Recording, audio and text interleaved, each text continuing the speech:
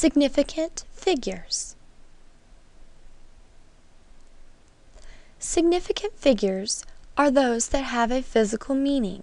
They were actually measured. Most people ask why we need to worry about significant figures.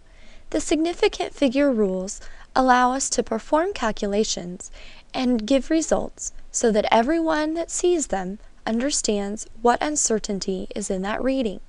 They know which decimal places are certain and which are estimated. Before we can use significant figures correctly in calculations, which is the goal, we must learn to count them. Here are 5 rules that show how to count significant figures. Only numbers that were measured are significant. All non-zero numbers are significant. Zeros in between non-zero numbers are significant.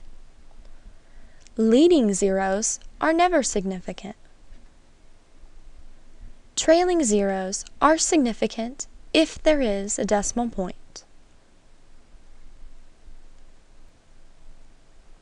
However, these 5 rules can be simplified into just 2 summary rules that are easier to remember and work with.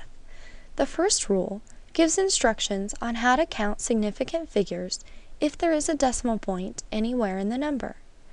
If there is a decimal point, start counting with the first non-zero number and count all digits to the end. This example has a decimal place.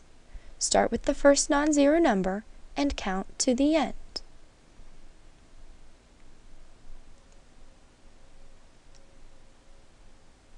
Again, there is a decimal place in this number. Start with the first non-zero number and count to the end.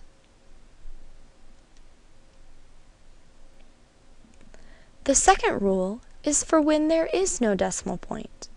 Start with the first non-zero number and count until you reach the last non-zero number. This number has no decimal point. Count from the first non-zero number to the last non-zero number.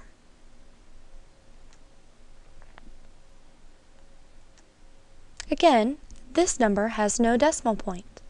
Count from the first non-zero number to the last non-zero number.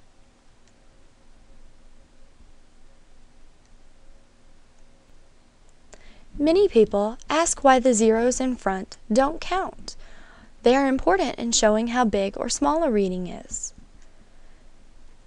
The reason they don't count as significant is because if you change the unit by using metric prefixes, the zeros disappear. For example, 0.00250 liters is the same as 2.50 milliliters. The first number has 3 significant digits.